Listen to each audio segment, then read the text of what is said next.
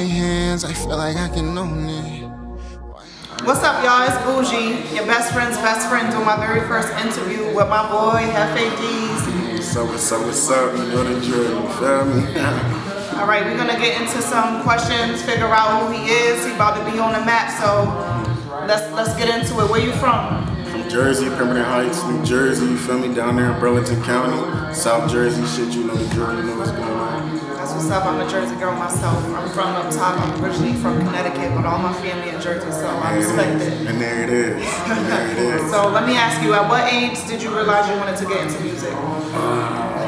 I probably was like, I started writing songs when I was like 12, but my pops was like, yeah, my dad, he a model and shit, you feel me? Like, he's kind of into entertainment, and I used to show him until you know what I'm saying, about, I want to say like last November, like last year, and I broke my leg. I was in college out of LA. So then after that, I just leaned back on what I knew, music. And it's just, it flowed. Like, I feel good, I feel comfortable doing it. So that's good. Follow your passion. Yeah, so it's a weird thing. It just came back, you know, yeah. So what would you say your style of rap is? I would say like, now the way music is now, I can't say, but I definitely want to be labeled as like a rapper, like for sure. Like I don't want to say like the greatest, like Biggie and them, but I'm saying like that's me. I want to do that, like that gangster shit. But you feel me? Be me, be myself, be comfortable, like, you know what I'm saying, relate to people at the same time. Like, yeah, shit like that. So I would say my style just hip hop, rap, just regular, straight. Street rap? Yeah, straight to it. Okay. So what you got any current projects you're working on? I dropped, I took a trip to San Diego, and when I came back from San Diego in January, I did a little quick project real quick, and it dropped on the 25th. It was on all platforms, Apple, Tidal, everything. Just go look it up, Jefe Deez, all caps.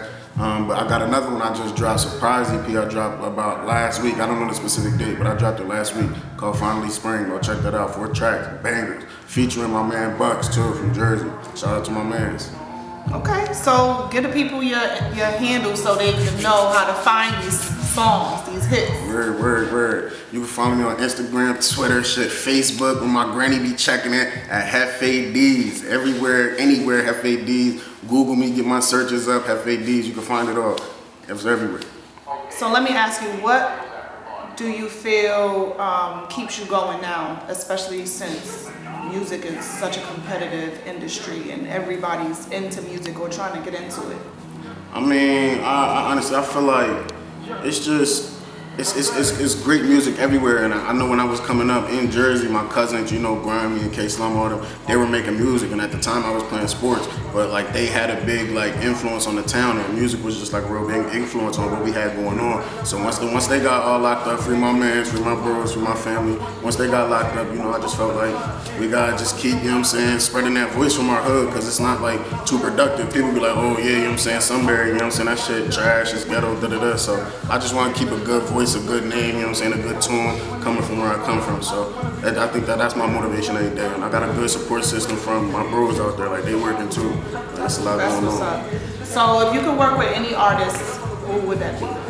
I don't want to, you know what I'm saying, give you some simple and some short answer, but if I could work with anybody, of course it's always going to be my bros. Like, I even got bros that, you know what I'm saying, do their own thing that I want to work with. You know what I'm saying, my bro Shada, you know what I'm saying, my bro Mir, but people like, in the game, like, I probably would like, it would have to be Meek, like Meek Mill, like that's my favorite artist. Like I just know that, you know what I'm saying, I go into the studio with him, it's not just we making a song, it's a learning experience.